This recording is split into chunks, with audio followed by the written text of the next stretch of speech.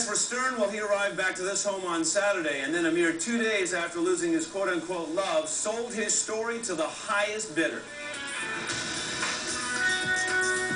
Stern has been profiting big time in the death of Nicole. He's reportedly collected millions of dollars for tabloid cameras to capture this staged reunion with his beloved Danny Lynn.